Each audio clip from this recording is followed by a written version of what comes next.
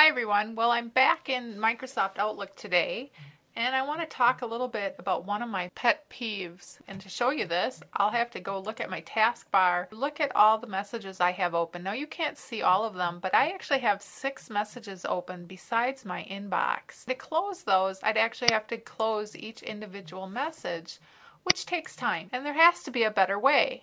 Well, in Outlook 2010, there actually is a better way. From your inbox, if you click the View tab, way to the right, there's a button, Close All Items. Now when I click that button, wham, everything except my inbox is closed in Outlook. Isn't that sweet? It's a great feature. Anyhow, have a great day.